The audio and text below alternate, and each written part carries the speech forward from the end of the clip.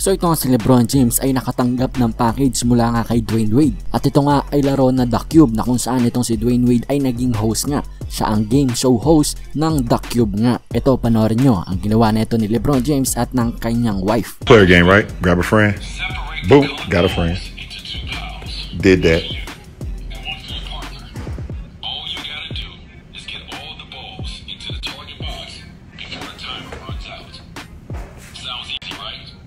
Yeah.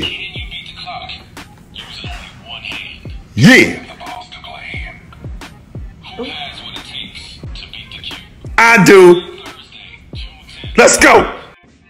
Ready? Go.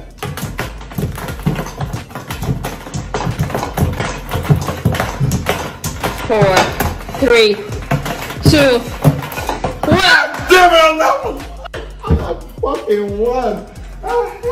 At syempre, ito rin si Dwayne Wade at ang kanyang asawa ay hindi papahuli dahil sila rin ay nag-video nga rin na naglalaban nga sila sa larong The Cube. Ito, panoorin nyo nga.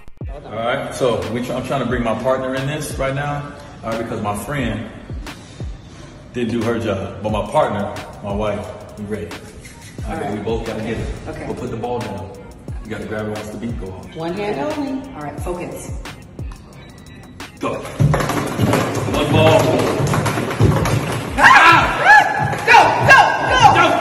Come on, Chris! Come on, go!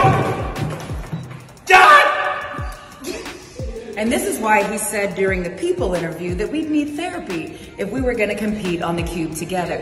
Do you see? My basket of F's and balls are empty.